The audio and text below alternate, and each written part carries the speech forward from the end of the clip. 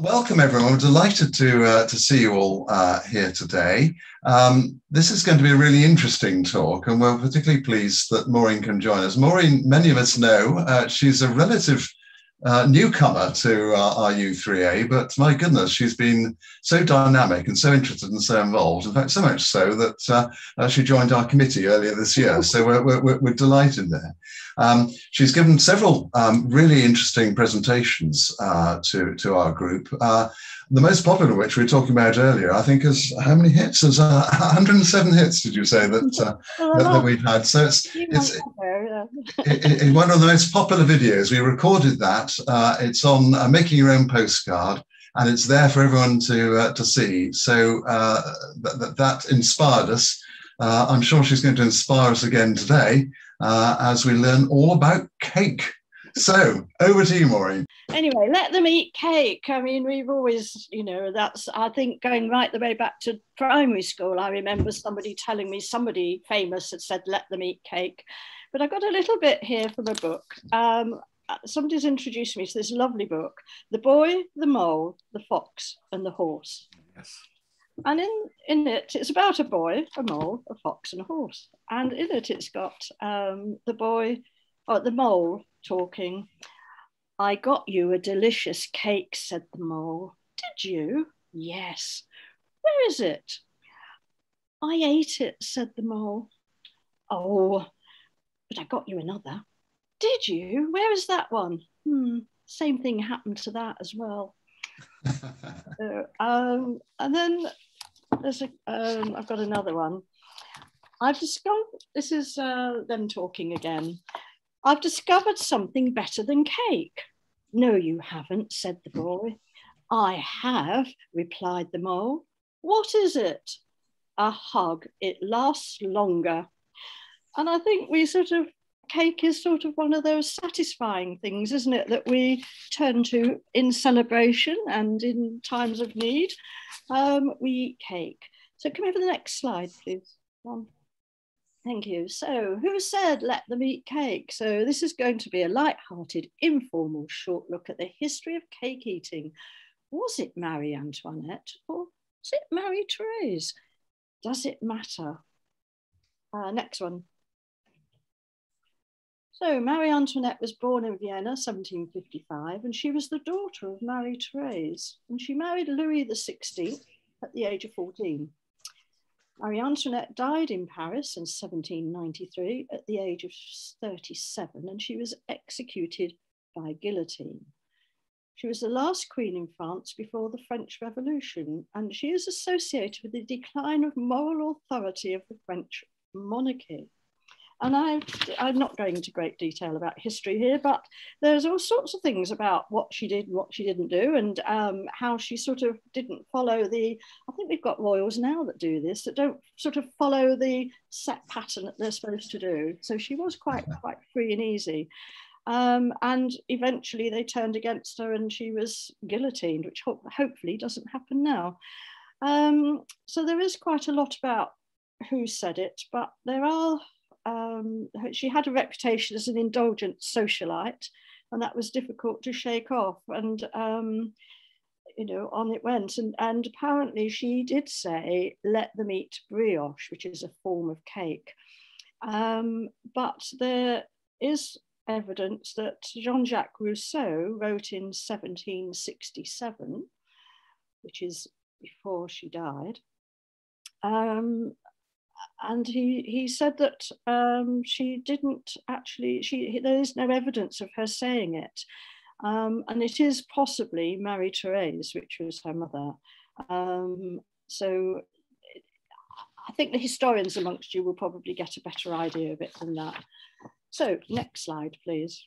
We'll come back to that one in a minute, I think, or a bit later. So when did afternoon tea begin? Because although we might have had the French saying, let them eat cake, the British, I think, are pretty renowned for their afternoon tea. And it's made a comeback now, really. So afternoon tea is quintessentially English. Anna, the 7th Duchess of Bedford in the early 17th century, got a bit peckish mid-afternoon. So she would order bread, butter, tea and cake. she'd then invite her friends round, and the habit caught on. So we have this sort of idea that the upper classes were eating cake in the afternoon, and it sort of really did catch on. So we now have places like the Ritz and so on that then took on this idea that this would be really quite a nice thing to do. So they then started offering afternoon tea. I've never been to the Ritz for afternoon tea, but I know people who have. I have been to Fortnum Mason's for afternoon tea, though. Somebody took me there one day. And now our local hotels do, and even Marks and Spencer's do an afternoon tea. And I think it's probably gone up a bit now. It's probably about £30 a head in some of the hotels in Sidmouth, certainly for afternoon tea. And this is the sort of thing that you will get. So I think it's something that we recognise. And they'd eat that because in 17th century, because they didn't get dinner till about 8 or 9 o'clock at night, and it would be a long time. So can you imagine the size these people were getting eating this mid-afternoon and then going on to a full spread dinner? Next one, please, John. So the taking of tea soon spread from home into society, and tea parties became the norm, with tea gardens and tea rooms appearing everywhere, as they are again now. I mean, how many times does a shop shut down in the high street and it opens up as a coffee shop or a tea shop? The practice faded a bit during the Edwardian period, but it's back in abundance now. And then obviously with the pandemic, we have gone back out into the tea gardens. So we've opened back out, going out into tea. And then famous hotels such as the Ritz and stores like Fortnum Mason's.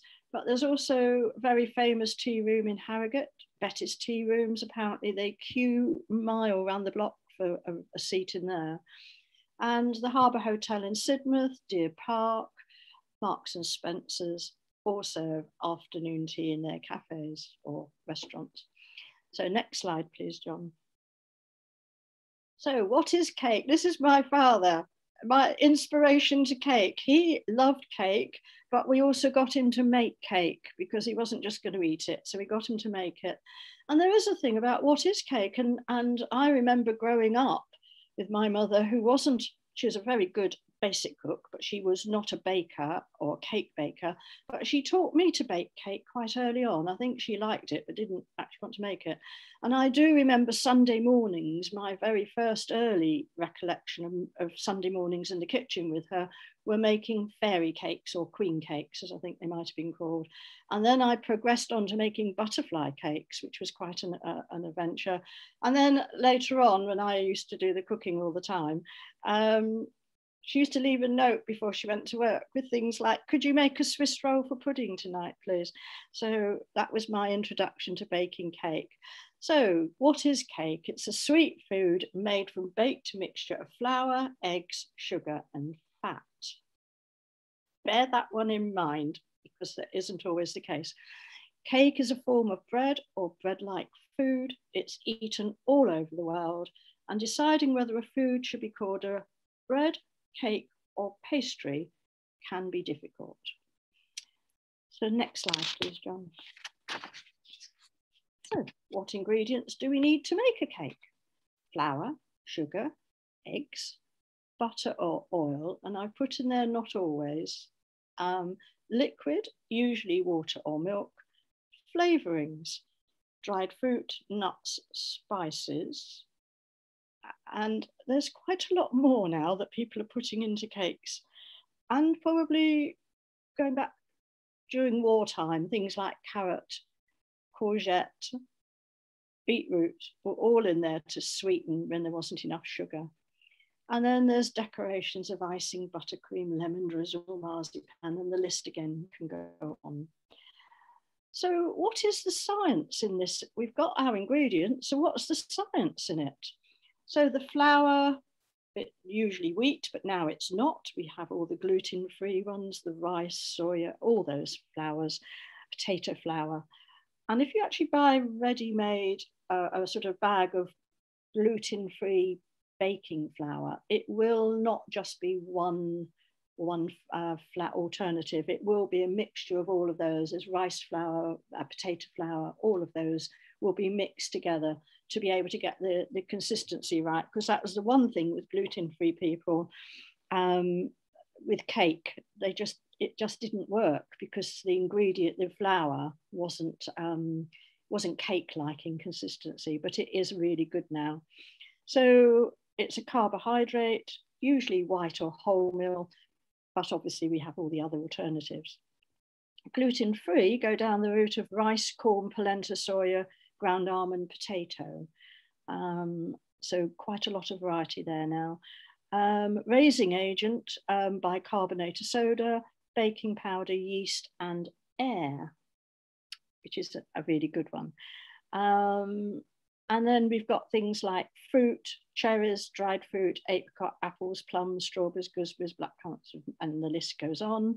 And then we can also put things in like nuts, chocolate, jam, marmalade, cream, and buttercream. So the list goes on, and I think people are just getting more and more inventive. If you go into any cake shop now or cafe, a good cafe that's serving a good range of cake, you will find quite a lot there. So next slide, I think, John, please. Right, so we've got afternoon tea and then something called high tea. And we've changed the names, I think, with what happens in people's society, you know, what happens in society. I mean, you know, people used to work 8 till 6 or 9 till 5, and came in at 5 or 6 o'clock and cooked dinner. And, you know, there's a lot of flexible working now. But in times gone by, afternoon tea apparently is served around 4 p.m. It's never intended to replace dinner, but fill the gap before dinner. Sorry. Afternoon tea was always the preserve of the rich. You can decide if that's true now. I mean, as I say, how often do we go out and have maybe not a full afternoon tea, but certainly, you know, getting near it. And they're charging about £30 a person now, I think. It was usually served in low, comfortable chairs or relaxing in the garden. And high tea was for the workers of the newly industrialised Britain. They worked long hours, and high tea was their meal when they returned from home from work. And it was usually served at a table with high back chairs. So take your pick. I think I seem to remember watching quite a lot of Poirot films over the time, and they're usually sitting relaxing around the tennis court, aren't they, in low back chairs, having afternoon tea, and not high tea. So next slide, please. Right, so we have cake names, and I don't know how, there's all sorts of ways we can do this, but I mean, I run through a few, and then maybe I have got a quiz which has got naming thing cake on, so I'll run through a few of them that you may not be aware of. We've got things like, and this starts down here really in Devon, chudleys, Russian slice. So I'm just working my way up to sort of some of the more rare ones, or ones that might not be common ones. Manx bun loaf, Ripon cheesecake, Kentish cake, Tottenham cake, Orkney brownie, Duke of Cambridge tarts, which is a very unfortunate name these days, isn't it? But there we are. Yorkshire jam cake. So they're sort of quite, probably more the unusual ones. I don't really want to open the mic on, open the chat on this one. Ian, chudleys. Anybody know what a chudley is? Or perhaps we'll put that in the quiz. Maybe I'll put that in the quiz afterwards, shall I? Right, next slide then, John, please. There's no evidence, as I said earlier, no evidence that Marie Antoinette uttered these words. It's associated with French nobility and could be interpreted in other ways. Give them cake if they cannot afford bread. Why don't they pastry is attributed to Marie-Thérèse. And it is still doubtful, as it was written 100 years after her death. So really, I think it's up to people to make up their own minds on that one as to whether it is, who said it. And actually, do we mind who said it? Because we just need permission to eat cake, I think, sometimes. It's really rather nice. Cake goes, I haven't got these on slides. The cake goes back to medieval times. It appears to be eaten throughout the world in many different forms, and we can bring back recipes from all over the world. The Second World War saw a lot of innovation in cake making. Eggs, butter, and anything else had to be imported, like dried fruits and bananas. So we then got carrot cake, bread pudding, wonderful way to use up stale bread, and then Great British Bake Off. I mean, I don't watch it anymore, but I cannot imagine any more things that could go into a cake. So people have very personalised cakes now. People are designing their own cakes and either making them or getting somebody to make them for them for a special occasion. And the supermarkets have also joined in the act, seizing the opportunity to make money from cake, and I think there's a big row between Marks and Spencer's and Lidl's at the moment, isn't there, about a cake that they've stolen the design from it. So that's all that bit there. So again, you know, who thought there'd be a war over cake? So I'm just looking for my camera because I have it. It was, I put it up as an extra slide. Oh no, I've got the original here. Hang on a moment. So while we're talking about cake in all the different places, I had got this on, I did put this one up as a late slide, but never mind. I actually have got the receipt of my mother's wedding cake, which was 72 years ago tomorrow. And she paid £3, 18 shillings and sixpence for her cake, which weighed 13¼ pounds. It was 2 tiers. She hired the cake stand for 6 shillings and the ornament. And there's a very clear note at the bottom that says ornament to be returned. And that was 72 years ago. £3, 18 shillings and sixpence. I have no idea whether that's expensive, but I have a fancy it probably was. If you think about the weekly wage at that time, that probably was a week's pay, wasn't it? I don't know, but probably was. So I don't know how you want to do this. I mean, you can just shout out the answers if you wish. I've done this quiz with a men's group, a men's forum, and they looked at me and went, "A quiz?" And I said, "Well, it's quite straightforward." And they went, "Oh, all right." So they had a go and they got everything right. I did it with a WI, and they looked at me and said, "We can't do this. We don't know the answers," which really surprised me. And says quite a lot about who eats more cake, probably. But anyway, it really did surprise me that the men's group got every question right, and the WI just gave in quite early on. So we'll have a go. So, a wrist sponge named after a North Italian city. Any ideas, anybody? Genoa. Yeah, Genoa. Yeah, well done. Well done. A tart, pudding or cake, because you can find it called all. They're slightly different, but they are all much the same ingredients. Tart, pudding or cake from Derbyshire. Bakewell. Buxton. Bakewell, yeah, Bakewell. Yeah, if we've got somebody from Buxton that would know more, then I'll err to your better knowledge. But you know, I think they may be just very, very similar, mightn't they? There seems to be in naming cakes much the same thing, but comes from a different place. All right, but just called something, you know, where they're from. So, what fruit is used in a Schwarzwälder torte? Cherries. Sorry, say that again. Cherries. Cherries, yeah. So, Black Forest Gatto. What colour's the sponge in Black Forest Gatto? Brown. Brown. I know, it's interesting, isn't it? I lived in Germany and went to the Black Forest to have Black Forest Gatto. And it's white. Huh? Our Black Forest Gatto is chocolate sponge with white icing with chocolate on it and cherries. Yeah? Theirs is white sponge with chocolate icing, chocolate cream on it. Right. Wow. Yeah, I know, really funny. Well, actually, you can understand that because the Black Forest is a place, so it doesn't have to be a black cake. No. So that's the reason. Yeah, I know. And it's also on pastry, which we don't get it on here very often.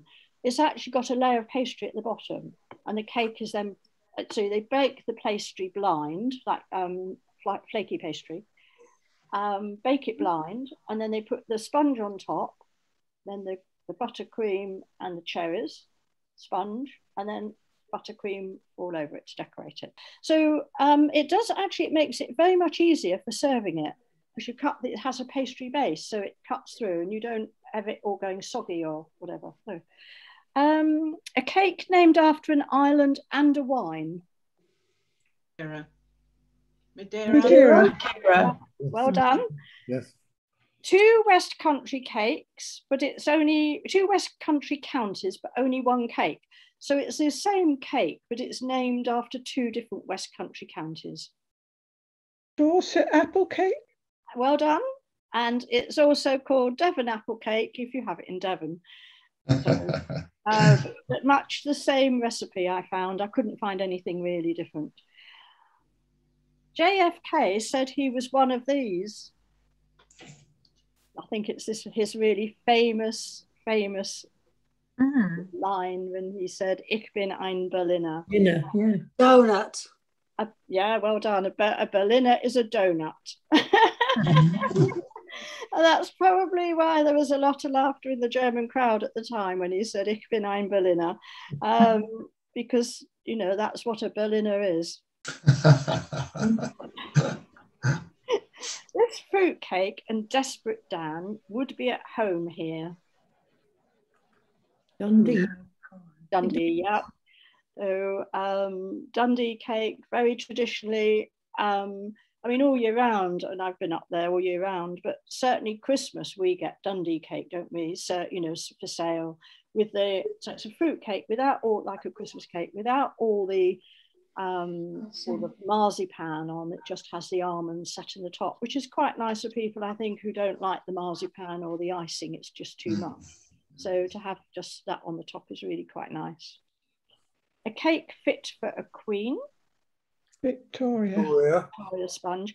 That's also quite often now, though, I found, called Wimbledon sponge.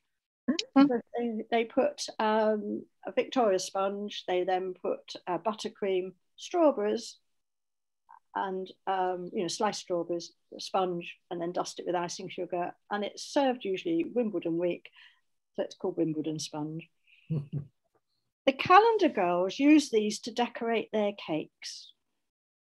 Ooh. Cherries. See, cake comes up in all sorts of unusual places. And a cake named after German royalty. Battenberg. Yeah. And I've been to Battenberg to eat Battenberg cake. And it's nothing like ours. It's very soft colours. You know, we have quite bright pink sponge and quite yellow sponge, don't we? And then we have colouring in our marzipan as well, which makes it very yellow.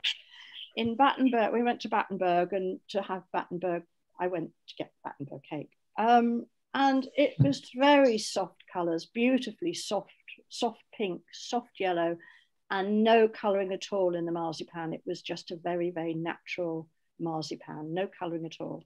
And much, not nearly, I find it quite dry here, but it was very soft and spongy out there.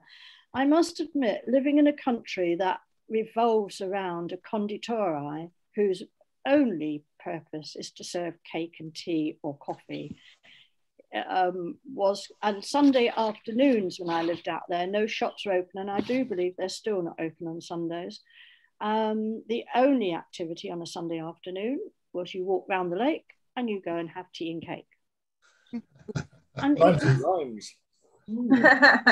it's so English. I couldn't believe how English a tradition that was.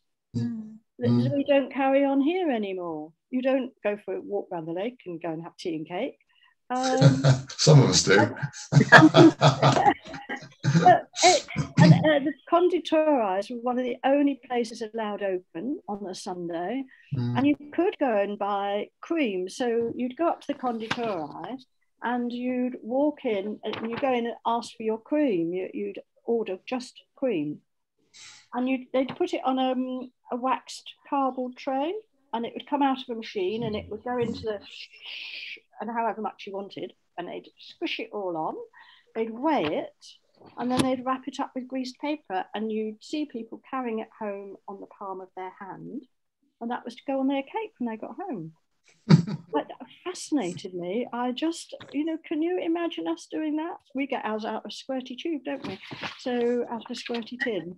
So I lived in a very old city that had tremendous history, and we had a really, I mean, I think it was about 300-year-old conditori there, and that was the place. Not very many Brits went, so I had German friends who took me there, and you went and chose your cake from the display, which was like half an hour job. And then you were a ticket with your number on. They'd put the cake on the plate, and then they'd put that to one side. You take your ticket, you make your order at your table, and then they'd bring your cake up. Very, very grand. So I'm just looking for another bit of paper here, which brings me on to just a little bit here about myths on cake. I was actually a health improvement officer for a short time of my life, and people told me the most amazing things. I thought they were joking, but they weren't really when I questioned them. And they came up with these things for me. If your cake tips over, so when you cut your cake and you put it on the plate and it tips over, all the calories fall out. Oh, I like that. If it's brown, there are no calories.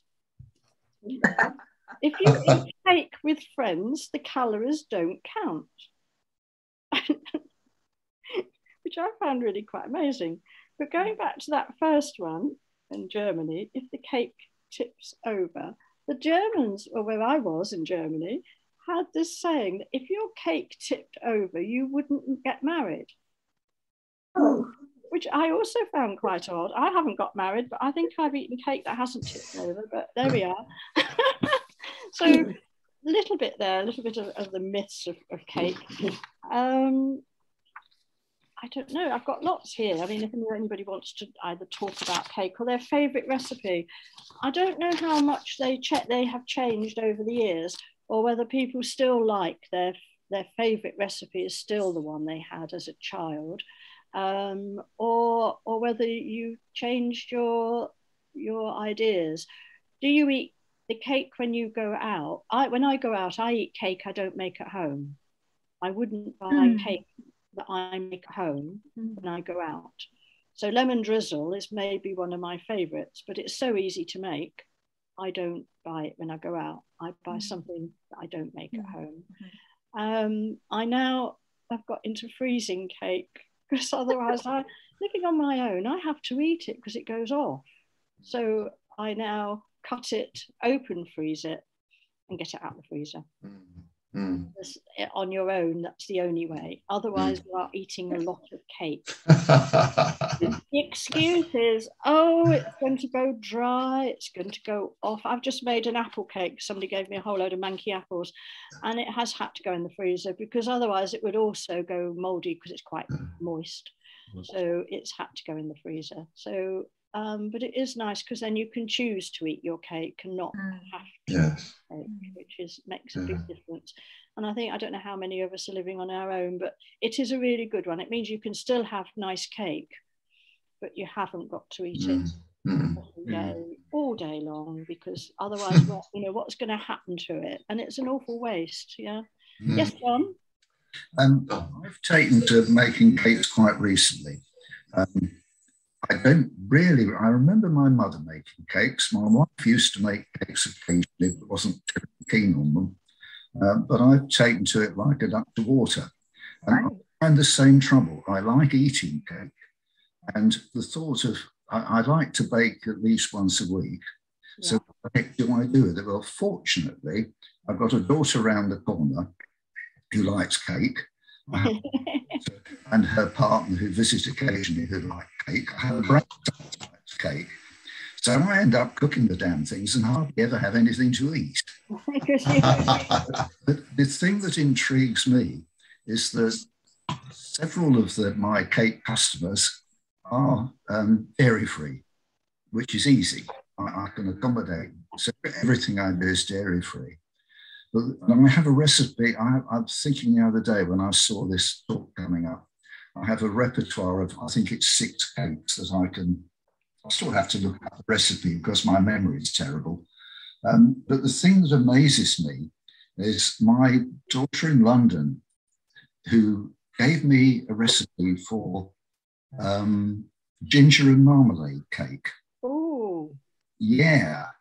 Oh. It's vegan, so it ain't got no eggs. In fact, it's got so little of anything, you think, how the hell does it ever make a cake? Yeah. It sort of ends up as a sloppy batter. Yeah. It's a very nice cake. It's just like gingerbread. So that's one. That's the vegan cake, which is basically sunflower oil and water. Not much else, flour, sugar, lots of marmalade, and lots of brown ginger. That's the marmalade. You need to nip along to the Ottery larder where they get all the food from supermarkets and wherever that's on its sell by date, and you can then take it for free. And there's a whole load online this morning that they said we used to get bread and a few mouldy apples. They've got a whiskey marmalade, jars and jars of whiskey marmalade being given to them, and some very posh chocolate and other things. So you need to nip along there and get whiskey marmalade. That would make wonderful. I sometimes double shot it with ginger marmalade and ginger. Oh wow! The other thing I've got is I do polenta. Oh, orange and lemon polenta cake. People who are gluten free, that has been one of the biggest discoveries for them. They can have ground almond and polenta, and then you can put lemon with it, or orange, or whatever else really. But it is the most wonderful base for cake. It's almost like a Madeira cake. It's got that same sort of consistency, but nicer. Yes. It's got the ground almonds in it. It makes a nice pudding with ice cream on it. Yeah, I know. I have got a friend who's gluten free, and she came over with her husband one night for supper, and I thought, oh, what am I going to do? And I found this wonderful recipe for an almond and polenta lemon drizzle cake. Yes. So I only made a small one because I thought if it's not very nice, I don't want a big one. So I only made a little one, and they came over and I served supper, and then we had cake. And her husband sat there and he said, I have eaten that much gluten-free cake in my life, he said, and none of it's any good. He said, but do you know, this is the best I've ever eaten. It is that combination. And if you go out now for cake, you quite often see an almond and polenta cake. Yes. It is a really good gluten-free alternative.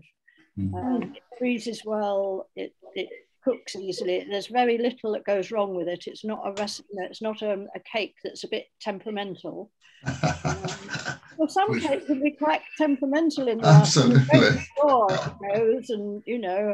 And that's all to do with the science of cake, that you have to keep the temperature, the core temperature set to us, and otherwise it won't set.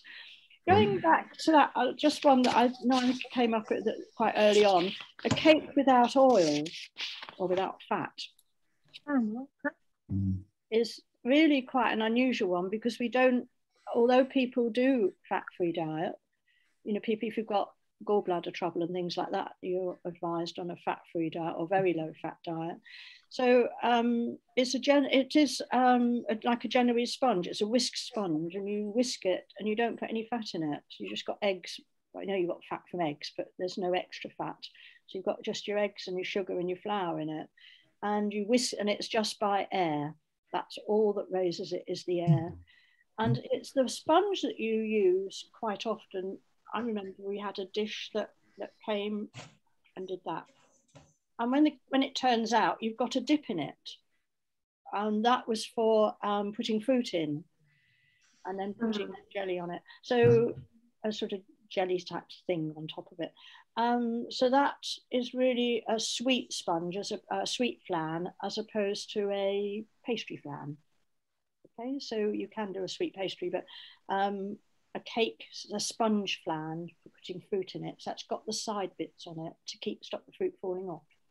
which is quite nice. And that you usually use a fat-free sponge for that as well. So people who may have to have a low-fat diet, it's really quite a nice one. Quite a good one. Anybody else got? Excellent. Yes. Any other question? I mean, you've given us a sort of marvelous introduction to cakes. Really, it's really excited our interest and certainly whetted our appetite. Thank you. But any other questions? Anyone? Julia, you've got your hand up. Yes, I was just thinking. So being on your own, rather than freezing a cake, you could make it in the microwave and just have one egg and. A cake in a mug, I think is the modern idea. Right. You can just make it for yourself. You can buy, I know you can make your own recipe up, but you can actually, they're selling those as like presents, gifts in these shops that sell things, odd things to get people to buy. So they're often, and they're quite expensive to buy the whole kit, but you can make it yourself. Yeah, you're quite right. You really do need to have something that colours the sponge. So it's usually chocolate, because otherwise in the microwave it doesn't brown. So it comes out a sort of same colour as it went in, really, which isn't over appetizing. Yeah, but if you eat it in the mug, then you don't see it, do you? Yeah. Or you put cream on the top. Or you can make it into an upside down cake in a mug. So you could put your pineapple in the bottom with some brown sugar and then put your cake on top and tip it out. And it doesn't matter, it's not changed colour because you've got your brown sugar and your pineapple up on the top, which is quite a nice way of doing that. You could do any fruit there. That it doesn't have to be pineapple, but it is quite a nice one because it stays quite firm and you've got that nice syrupy with it. So and you put a cherry in it, so it really does sort of turn out quite nicely. But obviously you need probably quite a wider mug rather than no one. Well, I've made it in ordinary, ordinary mugs, coffee mugs, no problem. And it only takes about a minute, does it? It takes 2.5 to 3. Oh, right. So, yeah. There we one are. egg, and and you don't have to measure anything. A couple of tablespoons of flour and sugar, and then you put in your flavourings, and there you go. Very easy. Yeah, lovely. That's very good. Very little washing up. That's very good. Yes.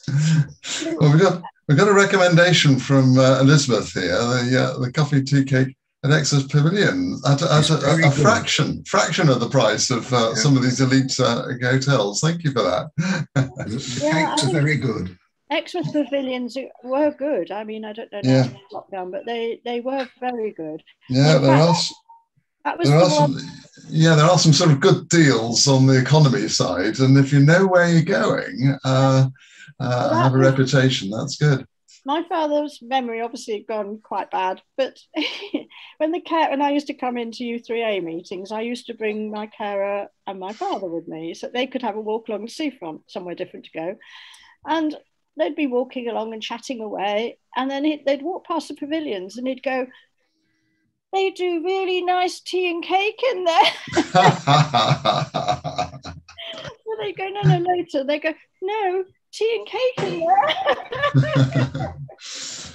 And a comment from Chaz, thank you. Sundown is for vegan cakes. So if anyone's looking for vegan cakes locally out, Sundown is another recommendation. Is that in the Strand? That's in the Strand, I think. That's in the Strand. Yeah. That's right. Yes, they're quite enterprising. They do some quite interesting things in there. Yes. Yeah.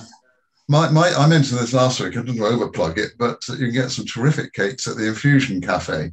I go there for coffee primarily, and this is the one up by that sort of roundabout, the Four Temple Winds, I think. And they all homemade, of course, and all excellent. So that's a recommendation from me. The other thing I ought to confess is I must follow in John's footsteps. I've never sort of baked. My wife does, but she's not well at the moment. So I've succumbed. If we're going to talk about bought cakes, I can actually recommend from Home Bargains. These. Oh, it's not focusing. Sorry, I've got the thing on. They're plain Madeira slices. I'll just I'll just change this. And it says what it actually says. I'm just got to change my background. I'm slightly out of focus here. I'll come out. Here we are. So there they are. And if you're living on your own, the ingredients are really very good. They come in these individual sort of packets. All right. And what I like about Madeira, it's like it's got a plain cake, but you can mix fruit and do all sorts of things with it. You know, it's really quite flexible. And we find that's actually feeling quite peckish, and you haven't baked anything, and you want something quick and easy, and you do go for the bought options. That's something we've enjoyed. I don't know what the ruling is. I mean, copyright on recipes, I don't know, is really hard. Yeah. Because I was wondering whether people could send in their one favourite recipe and we put them up online. I don't know whether you can do that. Whether that would be a big job. It's interesting. We certainly do that. We've got our ideas page or a separate page in Connect and Learn. That's dead easy to do. Copyright is complex. If it's genuinely your own recipe, there's clearly no problem. What's been handed down through the families over the years. I suspect it was someone else's recipe. It's rather like poetry. You can't copy and paste it, but if you find a recipe or indeed a poem on a website, you can put the link in, and there's no breach of copyright at all. So Sorry, John, that would be easier because that would then save a lot of space and a lot of time copying everything up. If people I mean, I've got some good recipe books here, so you can say whose recipe it is as well. Yeah. Yeah, certainly we could look at ways in which we could share that. That's certainly no problem. As I say, you've just got to be aware of people who invent something, put it in a unique place, and it's technically their copyright, and then there are all sorts of problems that could emerge. But it's a great. What does everyone feel? Is that a useful thing for us to do? Oh yeah. Yes. Yeah. Yeah. Okay. Well, we'll have a think about how we could. What should we call our recommended recipes? Yeah. Okay. We'll have a think about that. And especially if you've got recipes that either keep very well. I mean, gingerbreads and things you should keep for 3 days anyway, ginger cake, because it takes time to go really sticky and gooey. But, if you have got recipes that keep well or freeze very well, because not everything freezes well. So, that would also be quite helpful. Or if you've got things like, John puts ginger marmalade in with his ginger cake, suggestions that you can adapt recipes maybe that you find really useful. And have worked really well. So things like that, because we can all now find quite easily, if you want a recipe for a ginger cake, you can find one. But if somebody says, oh, I put ginger marmalade in mine and it makes it even more gingery, then that's really, you can think, oh, I'll try that then. So and that, interestingly, Maureen, that gets over the copyright issues. So if you see someone else's recipe and then you tweak it and give it a different name, we're away, no problem there. So it can be really imaginative here. Yeah, I just think with the winter coming on, every night cake or with the winter coming on, and I'm finding on my own that some afternoons I get up and think, I'm going to make a cake. I go out and spend an hour or so in the kitchen and make a cake, and it's just sort of an activity to do, isn't it? Quite a nice thing to do, I think. Well, I'll tell you what I'll do. How about this, Maureen? We've got the next newsletter coming up soon. I was attempting to write a resume of what you've talked about, but you've covered such a wide area. I don't know how to begin to do it. So in your the write-up of your piece, should we actually put forward this recommendation that we all thought as a group that it'd be wonderful to share our own recipes, or else, if there are any favourite recipes, provide links to those recipes. And if people can then sort of send them to me as newsletter editor, I think you imagine, you can have a sort of cake of the month, as it were, recipe, which but we could also put in the information on our ideas page or in a separate page on Connect and Learn, so that we've got it. And as you say, with with winter coming up, and with novices like, he's no longer a novice, it's John, but me, who might want to sort of experiment with, the key words are quick and easy. I want to experiment with something that's different. I think there could be real potential. That's a great idea. Yeah. I think also that we aren't in restrictions anymore, and we are beginning to, I'm beginning to have people around to my house. And I think it would be really quite nice to offer cake when they arrive, to make it just that bit special again. You know, it is quite I thought you were going to suggest, instead of wine tasting, a cake testing. So we have a whole range of you just have one little morsel of each. When I did it at the WI, we did that. Everybody was bringing a cake, and they were all around the room, and the recipes, we hung all the recipes up. So right. Copy of the recipe. I imagine that could be a little bit overwhelming, but Would have a cake and cheese party. Yeah, that's right. Yes, yeah. Well, that's a good northern tradition there. Yes, absolutely.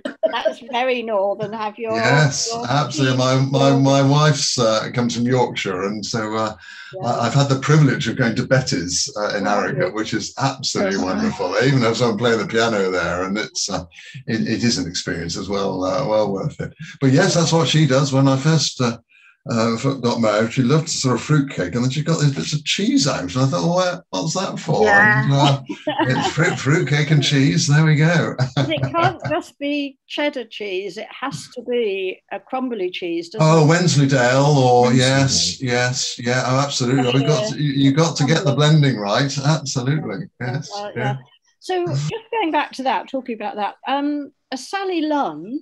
Does anybody know what a Sally Lunn is? Well, it's a bun, isn't it? And it comes from Bath, where Lunn had a cake shop and a tea room, and she made Sally Lunn's. I asked a question earlier, what was a chudley? Does anybody know what a chudley is? No. They come from Chudley, down in Devon. Is it the split? Is it the split that goes with a cream cake? Yes, it's a split bun, what we used to call a cream bun. But they're called chudleys. They're slightly more doughy, I think, when I've seen them. They look slightly more doughy. So I prefer them to a scone with a cream tea because they're lighter. Yes. Oh, right. Yes. Oh, well. But you have to go somewhere that knows about them. Chudley, ideally. No, I think I saw them in Fields once. That's where I think I first saw them. Fields coffee shop in Sidmouth. In Sidmouth, yeah. I don't know what they're like up there now. They've changed hands and all sorts, but don't go in there anymore. But I'm sure it was in there I saw them the first time. It was in Fields and Sidmouth. So they used to sell them. They used to sell them at the bakery just past St John's Church, by that little roundabout. All right. A long while ago, they used to sell them in there, but they stopped when it changed hands, I think. Some time ago, I was asked to give a talk to 2 primary schools about being an evacuee. I was the second wave of evacuees, where we went off with our, my sister and I were both under 5, and we went off with our mother. And I decided to take in, because I was talking about being an evacuee, I decided to take in a wartime cake for them to try. And I got my mother's recipe. Wow. Wonderful. Wonderful. Backwards, but it's good eating. Suggestions for wartime dishes, 2 shillings. A new selection of Daily Telegraph readers' tested recipes. And the recipe I used the Christmas cake recipe sent in by Mrs. F.C. Moldwood from Cultorth, Bideford. It used plain flour. The fat was half margarine and half lard, which makes me cringe. Sugar, mixed cake fruit, 2 eggs, shell or reconstituted, a bit of milk, a little candied peel if available, a little powdered spice, optional, a pinch of ginger and half a teaspoon of bicarbonate of soda. And it says it keeps for 2 months, but the children didn't keep it for 2 months. What surprised me, it was, well, with lard and margarine, it was disgusting. And it had far less sugar than a modern cake, but they didn't comment at all. I thought the modern child would not like this sort of unsweetened cake and with this awful fat in it, but they didn't complain at all. And interesting. How interesting. Yeah. I think that she was lucky to have 2 eggs. Thinking back, yeah, I think we only got 1 a week. I remember, unless you had, chickens. Yes, yeah. There's a lot of recipes. A lot of recipes. There's some very interesting ones, but I won't go. Obviously, that's enough at the moment. Well, there's all sorts of scope for the newsletter here, Margaret. I think we can. I can see a whole range of articles that can flow from that. Thank you for that. I've just noticed the time, and I think it's 1:30. So, in case some have already had to go, in case others have to go, could I just do stay on afterwards? But I just really wanted to put forward a vote of thanks to you, Maureen, for a very wide-ranging discussion. I've thoroughly enjoyed it. We've all learnt a lot. We've learnt a lot about history. We've learnt an enormous lot about individual cakes and their names and their derivation. And crucially, you've really excited our interest in rediscovering, for some of us, some great cakes. And out of that has flowed a really interesting idea of whether we can share some recipes and follow John's wonderful example of exploring a completely new interest. Age is no barrier at all. And we could get together and share our cake, couldn't there's we? All sorts of opportunity, Maureen. So thank you. I noticed a particular trend, really, that you seem to be travelling the world to where the cake is named after. So you could actually have a cake travelling group. Yes. And at the very least, we could share our photographs of us eating cakes in different locations. So you've Chudley. Started Chudley. You start very locally. So pardon the pun, but you've given us enormous food for thought. And on behalf of all of us, I'd just like to thank you so much, Maureen, for a very wide-ranging discussion, for stimulating our interest and pointing us with exciting way forward. Thank you ever so much, Maureen. Thank you. Show appreciation in the usual way. I just felt it was light-hearted enough that we could just have a bit of fun with it. It was great fun. It was great fun. Thank you. We could now do Zoom, couldn't we? Now we can start travelling, so we could come in, we could zoom in and say, here I am. Yes, geography is no barrier at all. You can do an outside broadcast. So if any of you are going abroad, and if all you need is a Wi-Fi connection or data that's free, and then you can send us your live experiences from your conditorei or cafe or wherever, and we can see it in action. There's all sorts of opportunity, Maureen. You're right. Notice this one here, Russian slice. I used to work in a baker's when I was 14, and that we were allowed a piece of cake with our tea break. That's part of your reward. Make Russian slice. Do you know what it is? Does anybody know what it is? How they make it? No. It's a bit like a marble cake, isn't it? Yeah. It's all lots of different colours. Yeah, that's it. You know when they cut the ends off and the edges off to make the cake look neat and tidy. Yeah, they put that together. They put it all in a baking tin and then poured in. I don't think it was vodka, but I suppose the Russians might pour in vodka and then ice the top. That's wonderful. It's free. Yeah, I know. I mean, what are we using? Reusing food rather than wasting food, you know? Yeah. Absolutely. Yeah.